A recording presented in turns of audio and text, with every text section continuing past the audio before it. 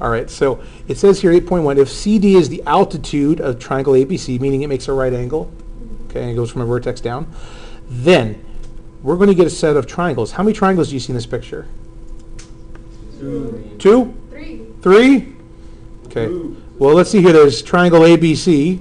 That's one. There's triangle ADC. That's two. And then there's triangle BDC. That's three. Now, here's the thing I want to point out to you. If I mark this angle, I'm going to give it a Greek letter. So I'm going to call that Greek letter theta. Okay. It's kind of like x's and y's and z's. It's just a variable representing just a general angle. Okay. Then here's what I know. If that's theta, then we know that theta plus this other angle should add up to 90 degrees. Right? We know that much. I'm going to name this angle as well. Let's call this angle phi. Looks like a circle with a line down the middle of it, straight down. So it's kind of like theta, only turned the other way. So theta, phi. We use these quite a bit. They just represent variables when you're talking about angles. So you'll see them quite often. So instead of x's and y's and z's, you might see thetas and phis to represent unknown angles. We know that theta and phi should add up to 90 degrees. Okay, that's fine. Now, here's my next question. Look at this triangle right here, BDC. And if this is theta, well, let's use numbers for you folks. Let's say this is 30 degrees. That would mean that phi is 60 degrees. You okay with those numbers, 30 and 60? Okay. If this is 30 degrees, how much is angle BCD? How much would that angle right there be? If this is 30, that's a 90. What's this? This would also be 60 degrees. So it's going to be the same as that angle down there. So based on the picture, we should see that all three of these triangles have congruent angles. So we can now say, what about these three triangles? They are similar to each other. And if they're similar, then what's the magic word? They're all proportional, so we can make ratios of their sides and set them equal. And that, guys, literally is the entire lesson, pretty much in its entirety. We just have to flesh it out. So let's move quickly before we get too bored. So the theorem says, hey, if you have the situation, you have three triangles that are similar. So now we need to name them. So triangle ABC is similar to triangle, let's make sure we name them in the right order, ABC, that's on the big triangle, is similar to triangle CBD, which is similar to triangle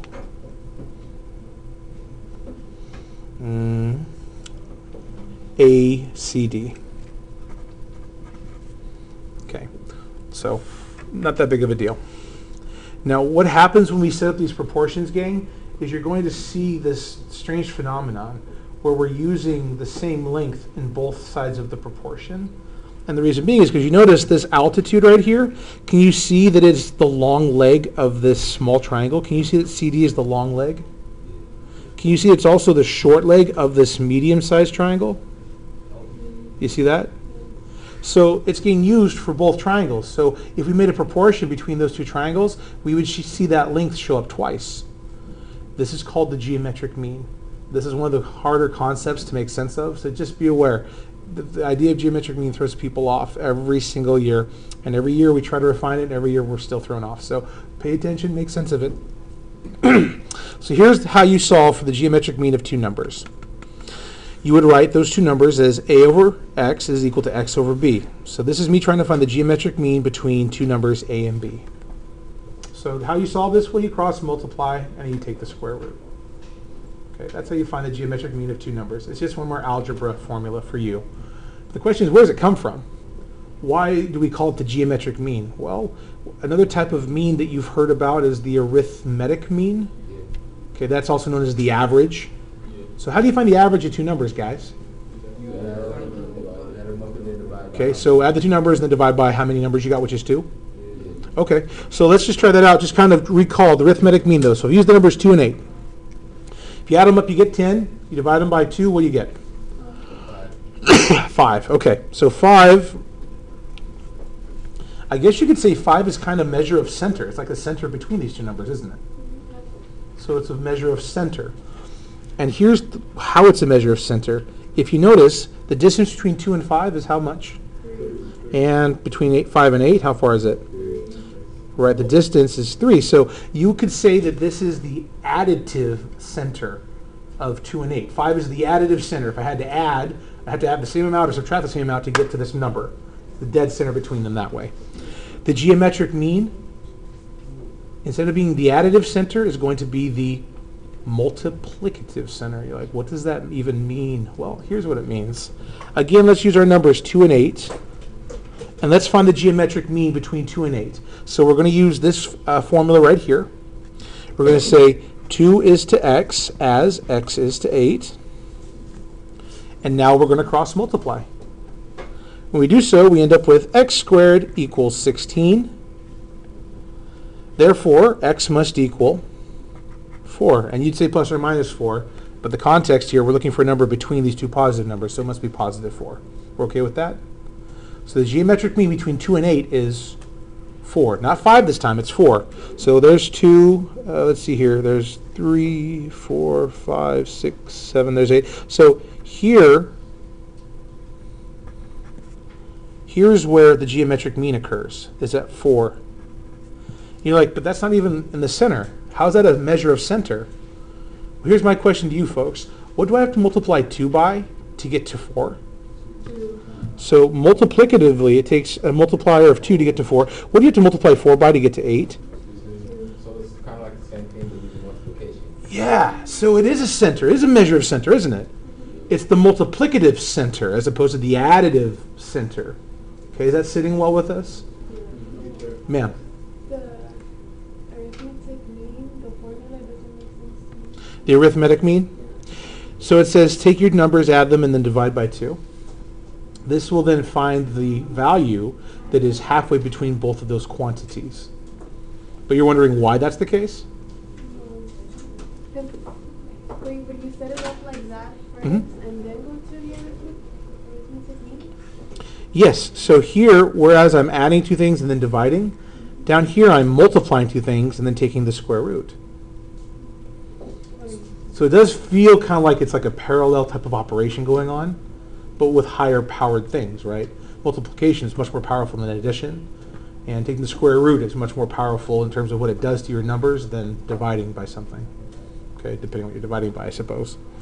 So what does this mean to you? Ultimately, if I ask you to find the geometric mean of 2 numbers, you're just using this formula.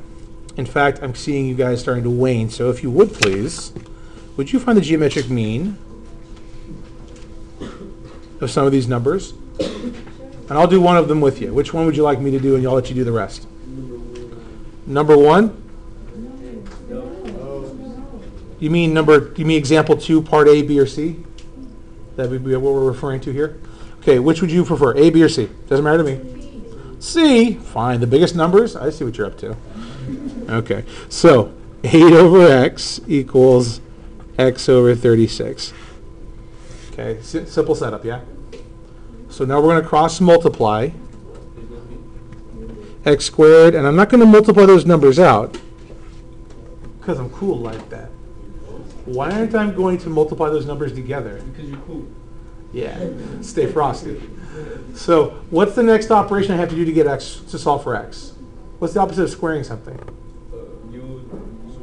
Square root, right? So that's the inverse operation. We have to take the square root of both sides. I'm going to take the square root of both sides. So look, I'm going to need to take the square root of that. Means I'm going to have to simplify this. What's the square root of 36? 6. So that's a perfect square. Hence the reason I didn't want to multiply them together. I already knew there was a perfect square waiting for me to take the square root of. So I was planning ahead. So do the same thing. So I can simplify this. This now becomes x is equal to 6 times the square root of 8. However, we know that 8 can also be simplified, right? So, yep, we're doing letter C. That is correct. We will get 6 times 4 times 2.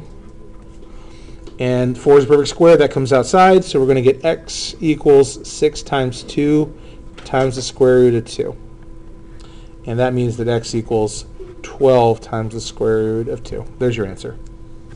Did you have to do all those steps? Some people would have seen right away that you had 36 and 8. You could factor this out to 6, and this you could factor 4 out and got a 2 and got that 12. Some people would go right to here, me being one of those people, because I've been doing this just so long. Once you get some practice, gang, you'll start being able to see, oh, there's a perfect square there I can factor out. All right, I'm going to give you, let's go 3 minutes. Knock out those 2 problems, please.